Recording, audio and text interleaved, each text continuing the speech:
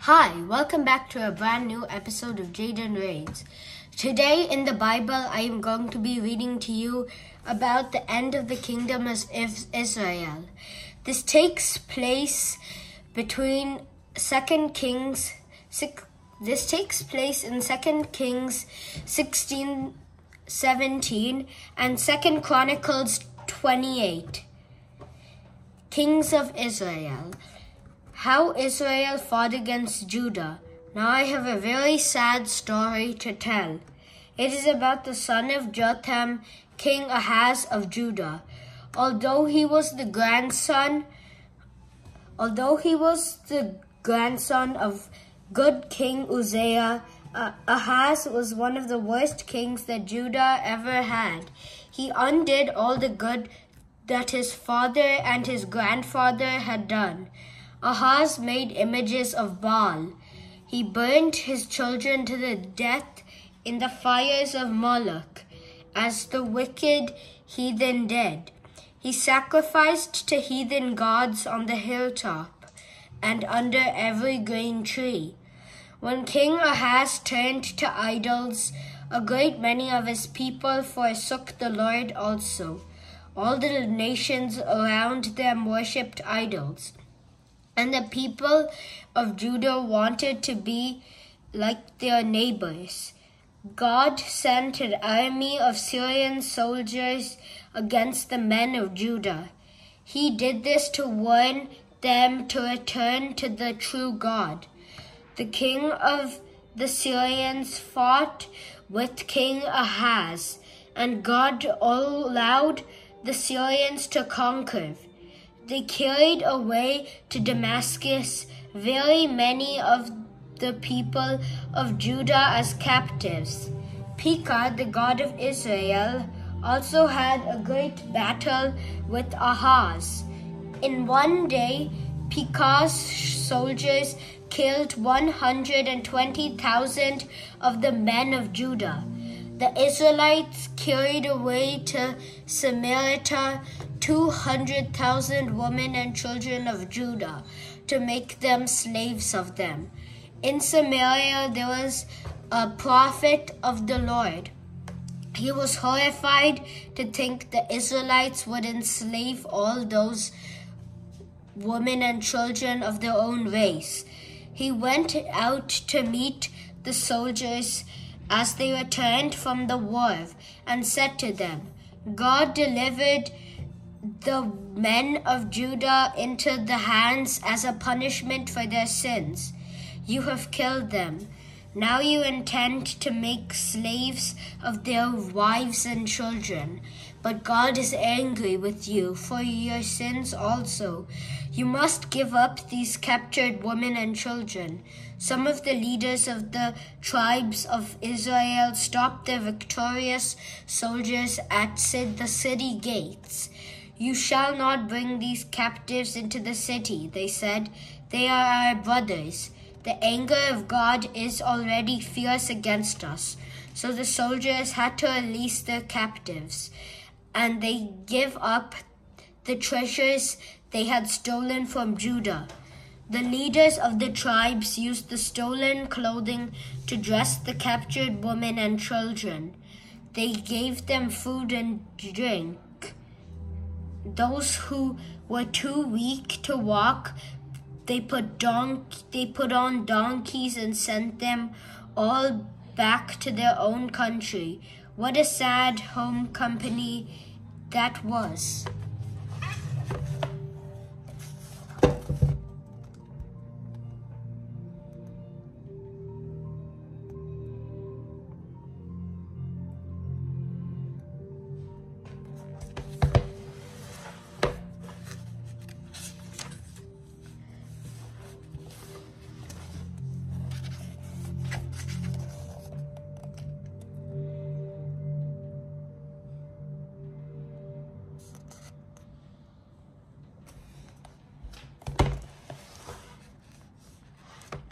In thousands of homes, the husband and father was dead. In thousands of homes, the sons and daughters had been carried away as slaves to Damascus. This was indeed a hard lesson about what happens to those who trust in idols. But the people of Judah had not learned the lesson yet. Instead of praying to God to save him from the Israelites and the Syrians, King Ahaz sent a message to the king of Assyria, begging him to come and help.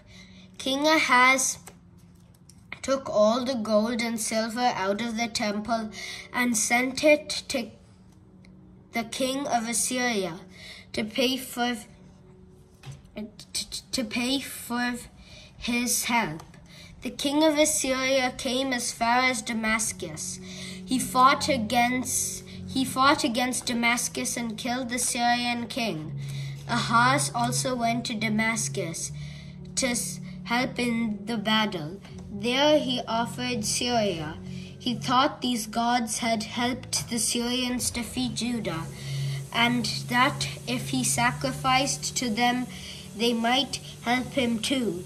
He never thought of asking the only true God to help him. Ahaz took a great fancy to the heathen altar in Damascus. He sent a pattern of it back to the priest in Jerusalem. And that bad priest made a copy of the heathen altar in Jerusalem, ready for use. When Ahaz came back from Damascus, he worshipped the heathen idols of Syrians on the altar which the priests had built. Worse than that, he closed the doors of the temple of the Lord in silver dishes in the temple. He built heathen altars on every street corner in Jerusalem and in every city corner of Judah. Ahaz made a great mistake in asking the king of Assyria to help him, for at that time the kingdom of Assyria was trying to conquer the whole world. As long as Damascus was not conquered, the kings of Assyria were kept from attacking Israel and Judah. From Damascus was between Assyria and Israel. Now that Damascus had fallen into the hands of Assyrians, nothing stood in their way. They would attack Israel next, and after that Judah, the 10 lost tribes. We have reached a chapter which is very sad indeed. At last the dreadful judgment came upon the children of Israel.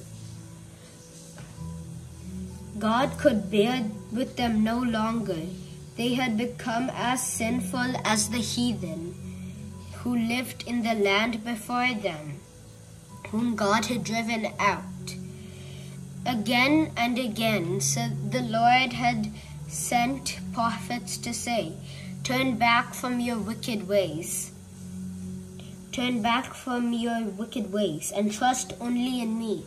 But the people would not listen. They refused to obey God and trusted instead in the heathen idols. They made images and bowed down before the golden calves and before the Asherah. They worshipped the sun and the moon and the stars. They sacrificed their sons and daughters on the fiery altars of Moloch. They used all kinds of magical enchantments to make their wishes come true. The Lord had been patient for hundreds of years. He had taught them, he had warned them, he had even helped them in trouble. But they would not learn. Now at last the day of repentance had passed. The terrible day of God's judgment had come. After reigning 20 years, King Pekah was killed by Hosea, who became king and ruled for 9 years. He was also a wicked king. During Hosea's reign, the king of Assyria attacked Israel.